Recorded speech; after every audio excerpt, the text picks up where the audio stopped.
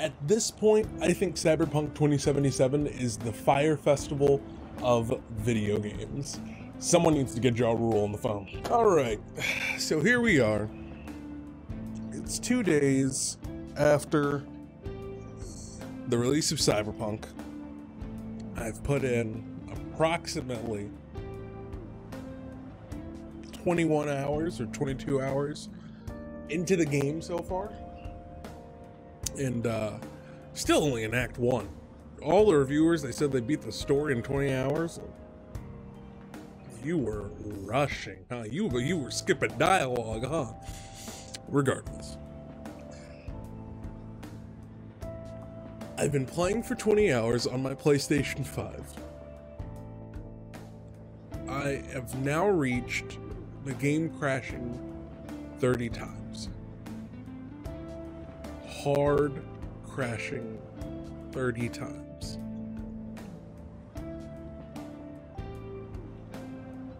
It started off every 2 hours, then it went to every 30 minutes, and then it settled about every hour the game crashes. And yes, this is even after their 1.02 hotfix or 1.04, whatever it was, the hotfix that they released yesterday for PlayStation 4 versions of the game. Still did not help with the crashing. On top of the miscellaneous, visual bugs, objects that float or objects that stay in the environment, and yada yada yada, all this sort of stuff. I really like this game. I really do. The actual gameplay in and of itself, the story, the characters, the environment, I really like this game.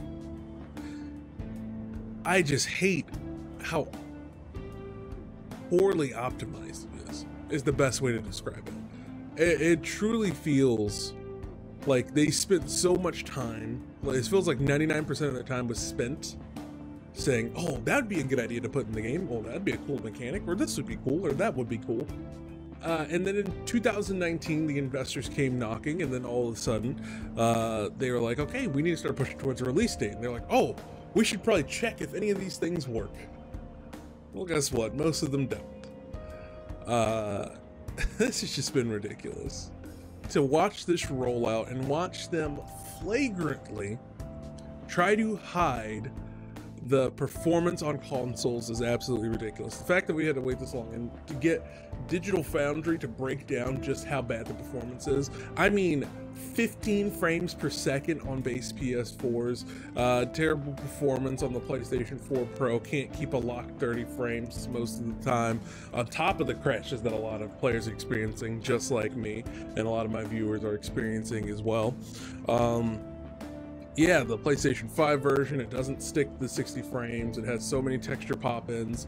The resolution is messed up with the TA, so the game looks blurry most of the time. Even if you take off film grain and cinematic abrasion and motion blur, the game still looks blurry because it almost does that same visual effect that Spider-Man Into the Spider-Verse does, where it's like, it doesn't quite make an image actually blurred out if something's at a distance or not in focus.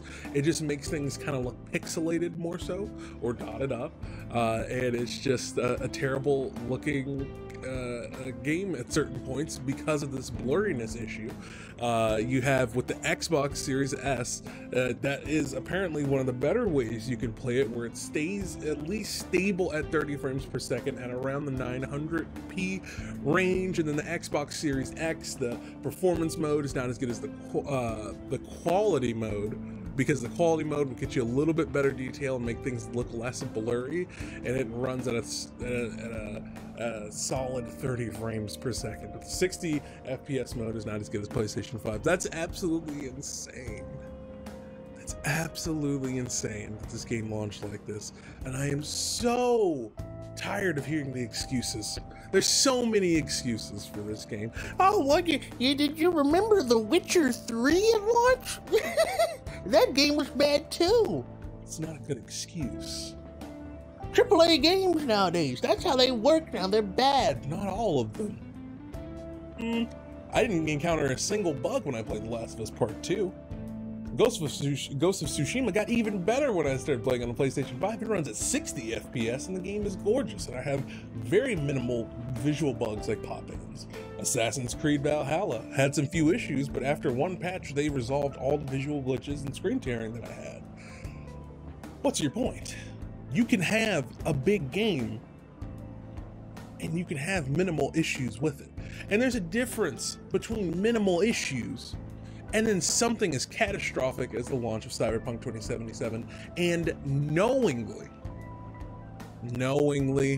hiding this from your consumers so you can grab their money and dip on out.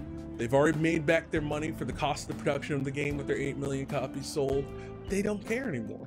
They don't care. Investors, they don't care. They push these developers. They've been crunching them for a year and a half, even though Cyberpunk fans want to pretend like crunch isn't a real thing. And, oh, you should be grateful to work 6 days a week and not see your family and have this stupid token system that creates, infighting and creates classism and elitism inside of, your own company. People should be grateful to have that type of work environment. But on top of that,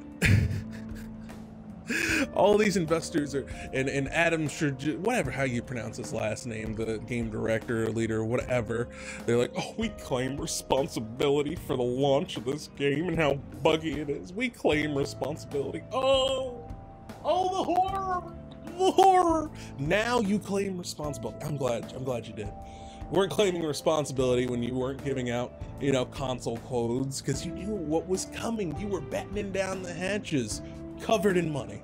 It's fantastic, absolutely fantastic. So congratulations.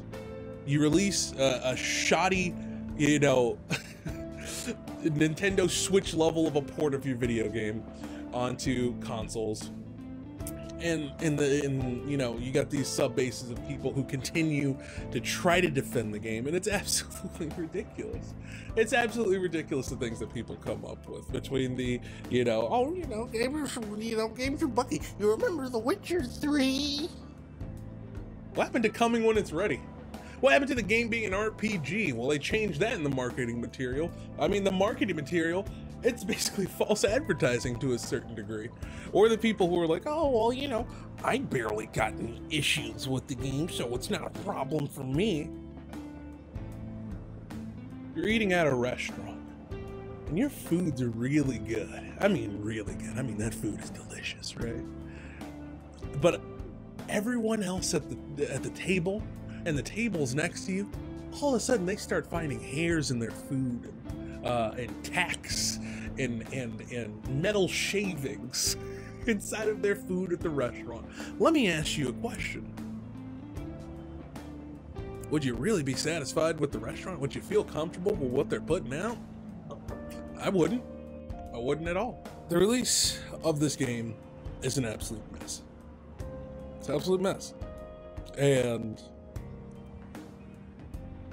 I don't recommend buying this game. I cannot, I've had so many people asking me over this weekend, should I get the Cyberpunk? I've seen this have some issues, but should I buy it?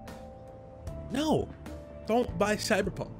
Even if you have a high-end PC, there's still a bunch of issues on PC, which people like to forget. And people want to use this excuse of, well, you need to upgrade your rig, or you need to upgrade your console. Well, I'm playing on the latest console, and guess what? Still runs terribly, still crashes all the time. I just cannot in good conscience recommend that you spend $65 on this video game that is clearly unfinished, and that the developers knew were unfinished, and yet still chose to not delay it and chose to sell the game. I can't do it. I just can't do it. I can't recommend that you do that. There's elements of the game that I really, really enjoy. And trust me, without all these issues, I mean, we're looking at probably 7.5, 8 experience thus far that I've experienced. I haven't beat the game, but I thoroughly am enjoying a lot of the elements in it, even though I have a lot of gripes with a lot of other elements of the game, but I'll save that for an actual review when I'm actually reviewing the contents of the game. Right now I'm just talking about the optimization, the performance, but this is just terrible. This is just terrible. It's inexcusable. It's indefensible. As much as people want to pretend like it is, it's not. This is shameful. And this should not be well, this is their MO. Not when they've built this up to be so different. To be, no, this is the best quality game that they could possibly make. That when we delay the game, but what do you want when the game comes out? Do you want an 8 or a 9, or do you want a 10? You know, quotes like that try to reassure the fan base that we were getting the best possible quality game imaginable. But it was all lies. It was all lies. And stop using the excuse of, oh, it's all 7-year-old hardware. When the game was announced, PlayStation 4 and Xbox One weren't even out yet. Next gen wasn't even out yet. They weren't. The game can't even run at a stable frame rate. I'm not asking for the game to look like a painting of Mona Lisa on last gen. No. It should just run well, run decent enough for people to actually be able to enjoy the experience and the story, to actually enjoy the game that they paid for. It's ridiculous. And Sony needs to be giving refunds. I know they are very stingy now, but they need to be giving refunds. And let me tell you a pro tip: if you bought it on digital and they have their rule about, you go to their little chat bot on their website, you can still get a refund. You can still get a refund. I got a refund on Black Ops Cold War because that game was a buggy mess. Aim assist didn't work. Game kept crashing all the time, yada, yada, yada. So in their product policy, it says that if you've downloaded a game onto your console, that you cannot get a refund unless the product is faulty. Ladies and gentlemen, this product is faulty. All you have to do is actually call them, which is good luck, because you're going to be waiting for about half an hour. But you call them, talk to a representative, make sure you reported all of your crashes, you detail them, explain the detailed experiences that you've had on console, and that you would like a refund, and that's the way to do it. You just give them a call. Granted, some of you might get rejected because they're probably getting them at high call volumes, but you just need to say all the right words. The product is faulty. This is your policy, and the game is not performing well. It is unplayable. It's a mess, and that's the way it needs to be. This is ridiculous. This is absolutely ridiculous. This is beyond, the standard AAA experience where things are going to be a little baggy. No, this is bad. This is really, really bad. And we've been lied to as consumers. And I just hope that at the end of this, that all their goodwill is gone. I hope all of CD Projekt Red's goodwill is gone, and that the community just treats them like they do EA or anywhere else, because they're no different just because they made one game that you really, really, really, really like. That doesn't make them any different than any other company. They're still doing scummy review practices. They're still treating their workers terribly. It's the same thing. They're still lying to us with the quality of their product. They're no different. They're not the savior, the Jesus of video games. They're just another developer. They just happen to really make games that you enjoy. And that's just what it is. And that's just what it is.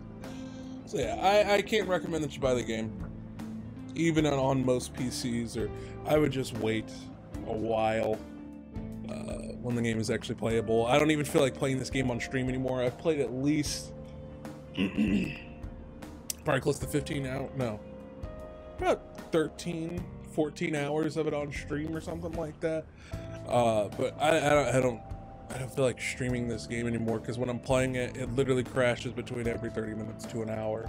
And that's not fun or engaging for me as an entertainer and for you all as an audience. So I just don't feel like streaming the game.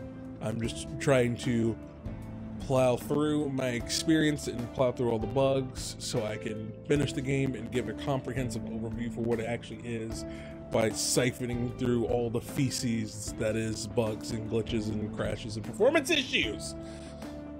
That's it. That's it. That's all I got to say. Twitch.tv/GeekSpeakGaming. Thank you all for watching. Like, share this video. Share this video. Please let people know they should not buy this game. Subscribe if you enjoyed this video. If you're a CD Project Red fanboy who's inevitably going to hit the dislike as soon as they see the title, go ahead and hit that dislike button. I got you, homie. But also, if you do choose to subscribe, make sure you set the bell icon to all so you always get notified of when I post a video. That's it. Don't forget to get geeky, and yeah, fool and his money are easily separate.